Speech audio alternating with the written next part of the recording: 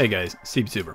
Today I'm going to show you how to do this really easy comp. We're going to take some stock footage and I'm going to comp it onto this old-time TV. And the reason we're going to do it this way is because we're trying to maintain all of the dirt and the grime that you see on the screen, but we also want to keep all of the shadowed reflections that are on the screen because we're going to try and make it a little bit more realistic. Rather than this be maybe a hero shot that we would see inside of like a TV commercial, this is going to be maybe more of a realistic background prop that would be somewhere in your scene. All right, so let's go ahead and I can go ahead and delete this, and I'm just going to bring down a brand new Fusion composition and jump over to Fusion. Here we are in Fusion. I'm going to go ahead and bring in a couple assets. The first one I'm going to bring in is the actual TV that we're going to be using. It's going to be this TV. This is just a free image that I found off the internet. It's on Pixabay. The link will be down in the description. And if you want to follow along, we're also going to be using this footage. There's a little bit of movement in it, not a whole lot. There's absolutely no movement inside of the TV footage. This is actually just a picture, a still image, one snapshot. So we're going to be using this, and we're not going to be doing any kind of tracking or anything like that. We're just going to be comping this video footage onto the TV screen so that we can maintain all of the highlights and all of the shadows that are actually on the screen. So the first thing I'm going to do is, before connecting any of these to my media out, I actually want to bring in a background because I want to set that background resolution to 1920 by 1080p. And we can see it's just a black background, and that's okay. We're going to rename these medias just so I can keep them straight. So F2 on my keyboard, type in TV for this one, and this one can just be footage. Because the TV is going to be on the bottom and the footage is going to be on the screen, I'm going to go ahead and merge the TV in first, farther to the left. Going to drop the output of the TV onto the output of the background node. The footage, I'm just going to bring it over a little bit, and I'm going to drop the footage output onto the merge one output for the TV out. Now, if we continue to look at this media out on the main screen here, what we'll see is that because the footage is farther to the right, it is on the top of everything else. And that's exactly the way we want it for now. I'm going to go ahead and bring in a second screen so I can leave this media out over here on the right. And I'm going to take this TV footage and I'm just going to drop it in on the left. Let's take a look at this TV real quick. We have some dirt clumps on here. That actually won't look very good on the screen. It's going to have some weird issues. So I'm probably going to remove maybe this, all of that. I'll paint that out, and then I will leave all of this in there because I really want all of the textures, all of the scratches, all the dirt, all the dust and the sand. And of course I want to maintain the TV. We could also cut the TV out if we were going to place it on some kind of other scene. I'm not going to do that. I'm actually just going to leave it as it is. And if you are going to do that for your footage, you can use the exact same process of cutting it out that we're going to be using to cut out the screen. All right, so the first thing I'm going to do is I'm actually going to come in here and I'm just going to start painting these things out. And to do that, with the TV selected, I'm just going to bring in a paint node. And in the paint node, I'm going to come up to stroke, and then over to the right, I'm going to pick a soft brush, maybe size it up a little bit. And I'm going to come over to the apply mode, and I want a clone apply mode. Now I'm just going to take this paint, load it into my viewer so I can actually see it. Maybe turn the softness up a little bit. And the way that the clone paint actually works is I need to use the Option or Alt key to pick a spot to clone from, and then I can go ahead and paint that clone. I'm just going to pick this ambient occlusion area right next to it. I'm going to go ahead and hit Alt key, move over to the right a little bit, and go ahead and start it right here, and then just kind of paint down a little bit until it just disappears. And that looks pretty good. There's a little bit of a bump there, but nobody's ever going to notice that. All right, and then so over here, we're probably going to want maybe a larger section. So let me go ahead and size it up even larger. Maybe I'll pick something over here, not too far away because we don't want a difference in color shift. And I'm just going to slowly paint this out a little bit until it starts to go away. Now, if I do it too much, it's going to be too soft because we have a good amount of softness on there. We just want to knock off some of the dirt. And so if you just kind of wiggle it around a little bit, it'll start to knock the dirt off, which is exactly what we want. All right, that looks pretty good. I'm gonna go ahead and Command scroll out, see if I can notice. I can definitely see a little bit of smudging on there. And in order to maybe reintroduce some of that pattern, we can go ahead and bring the softness down a little bit. Pick a spot that has some pattern, and we can just kind of hit a couple clicks and then hit a couple clicks. And what that's going to do is that's going to reintroduce some of that pattern, because the softness is actually what's going to kind of destroy your pattern and make it very soft looking, which we don't necessarily want. All right, so down here, we'll see that some of this, when we actually move and transform, it may end up looking a little weird. This little dot right here, that's going to be replicated. I don't want to see that, so maybe a little bit further, right on the corner here, so I can have a better chance of painting that out. That looks pretty good. Some of this will still look a little bit replicated, but that's okay. We're not going to be able to get it absolutely perfect. We do want to take this little spot out here. For that, I'm going to size my brush down, maybe pick something just above it, come down and just paint it out right there. That looks pretty good. Again, you don't want to go overboard, because if you go overboard, it's definitely going to be noticeable. And so we used stroke versus multi-stroke so that we didn't have to come down to stroke controls and ensure that we turned on all frames or changed the actual duration. If it's on stroke, you do not have to do that. It's a little bit easier.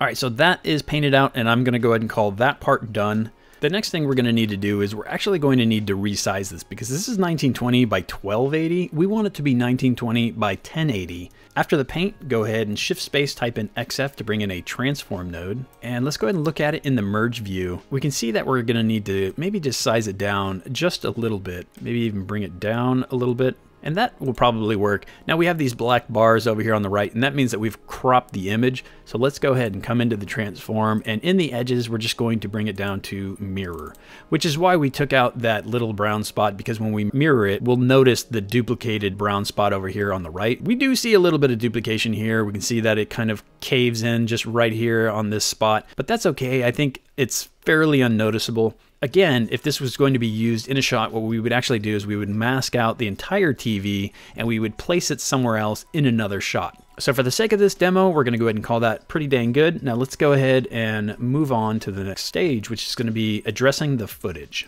So over here on the footage, we see that obviously it's 1920 by 1080. It's very large. We need to fit it on this small TV. Now there's a bunch of different ways we can do this, but the easiest way to do this is actually just to use a corner positioning node, which is a form of a transform node. So let's go ahead and shift space, type in the word corner. It's going to bring in the corner positioner. Go ahead and hit add. Now what that's going to do is that's going to drop down 4 corners, and wherever you place these corners is going to be the aspect and the angle for your actual footage. Now we're not going to use this to do the final placement. We are still going to use a mask in order to cut it out so that it'll look correct. We're just going to use this to actually move this footage so that the angle matches the angle of the TV. Now this would be more apparent if our TV was slightly skewed or if it was at an angle, but for right now, all it's going to do is essentially it's going to superimpose that image over our TV. Now, if I was to come in here and maybe start to blend this down, you'll see how the TV is now behind the footage, and this is going to be the basis for our comp. Let me come back over here and I'm going to blend that back up.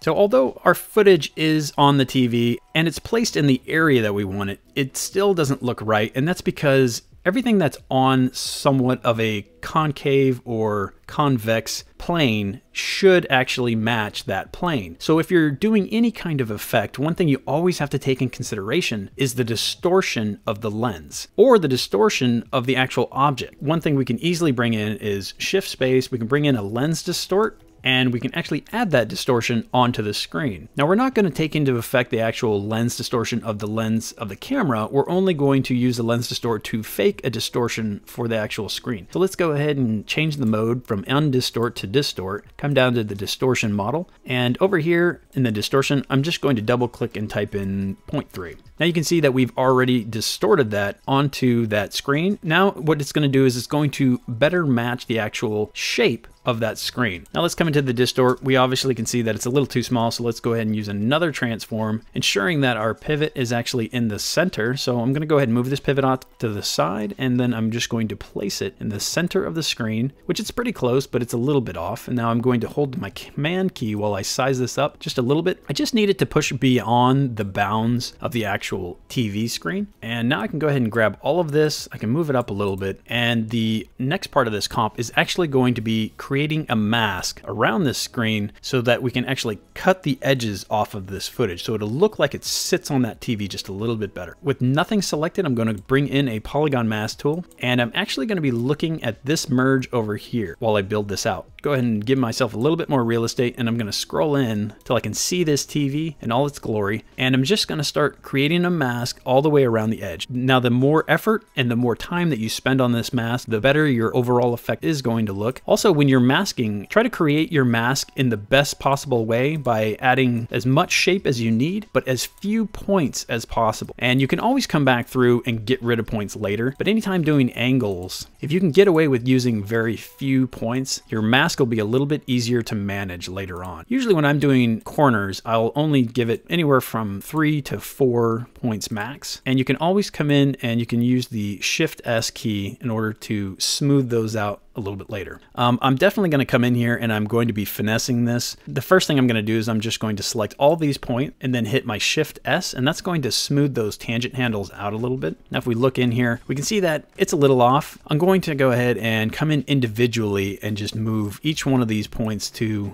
maybe a slightly better spot. Also keep in mind that you can delete any of these points that you don't feel you absolutely need. Like this point right here, I don't need that. I can go ahead and delete it. It's not really doing much. You can also add points. If I come up to a point where I feel like I need a little bit more geometry, like maybe I don't like that point, I can go ahead and delete it, and then I can add a point right there, and I can go ahead and move that geometry a little bit if I need to. All right, so that looks pretty good. I'm gonna go ahead and take a look at the polygon by itself. Let's go ahead and look at the poly. It looks pretty smooth, which is good. You don't want any jaggedness. Now I can just take this polygon and I need to mask out this TV, but how do I do that? So I could bring this polygon and I could mask it into the merge node, and that definitely would work, but I don't like controlling my masks like that. I like to be able to control the actual level of the masks independently, and sometimes you're gonna wanna add different effects into the merge node. So what I'm actually gonna do is I'm going to bring in a black background, and in this black background, I'm actually going to take the alpha and I'm going to turn it all the way down. What this is doing is this is giving me a transparent canvas in order to mask. Now I'm going to take this background, I'm going to go ahead and disconnect the footage node flow, and I'm going to take the output of the transform and I'm going to drop it on the output of the background. What I'm doing is I'm using this background now as an actual background, whereas I can mask out the foreground using my new polygon mask. If we take a look at that, what we've done is we've just used this mask to mask out the foreground image. So if we look at what it was doing before, we had distorted it the way that we wanted, but now we've actually masked it to fit the actual screen size. So now when I bring that in to the TV, we can see that we've gone ahead and we've masked it onto the TV.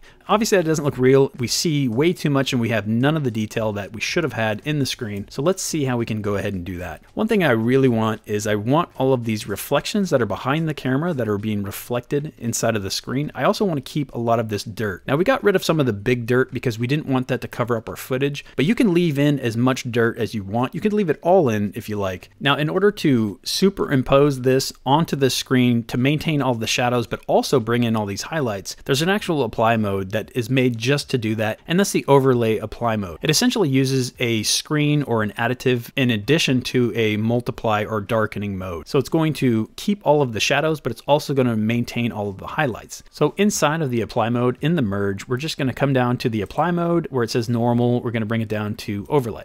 And now if we take a look at our comped screen, we can see that we maintain all of that ambient occlusion, which is really nice. It's that shadow that's really close to the actual edge here. We also have all of the dirt and the grime and the dust and the scratches. And if you zoom out a little bit, you can actually tell that we've maintained the shadows or the reflection of the shadows in the background, which is really cool. And one thing you can do to even make it blend a little bit better is you can actually come into the merge node itself and you can start to blend this down. Because I remember as a kid, when we would watch on old CRT TVs, it was always really hard to watch TV when there was some kind of light or like an open window behind you, and it was very frustrating. In fact, you wouldn't be able to see the screen very well. So that's actually realistic that you would down the blend a little bit to make the screen show a little bit more because it's harder to see. And not to mention there was this very shiny glass that just would reflect like nobody's business. We can actually do a few different things to make this footage look like it belongs a little bit more in that TV. One of the things we can do is, after this transform node, I'm going to want to distress my footage to make it look like maybe it was shot 20 years ago.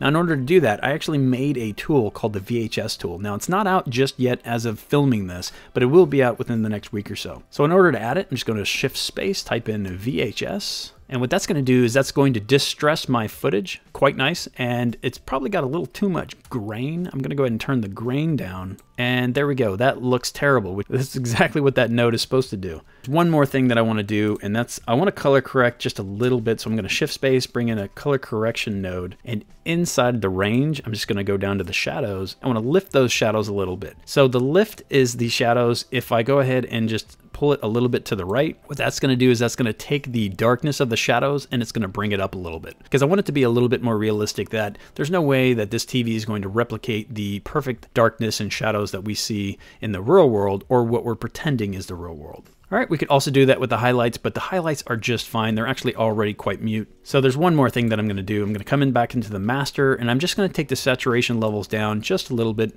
because they're a little bit high even for this background image. So that's a little bit better. I'm going to go ahead and call that good, and I'm going to come back into this merge node, and I'm going to go ahead and blend that back down just so I can see a little bit more of the glare off the screen. All right, so that looks pretty good, and I know that looks fairly mute, but again, this is for an asset that would be in a video that is not necessarily going to be drawing attention away from whatever is taking place inside of the screen. This is something that we would go ahead and mask out, and we would put it maybe on a table somewhere, and it would just be another object or another prop, but we want to put something on the screen. All right, now we can just jump back over where we can kind of take a look at the final result. I'm gonna go ahead and let this cache. Because the VHS node is a very heavy tool, it will take probably anywhere from 3 to 5 minutes for this to cache. All right, so that took probably about 5 to 8 minutes to cache. Let's go ahead and take a look at the final result. Yeah, all right, I like it. It looks pretty good.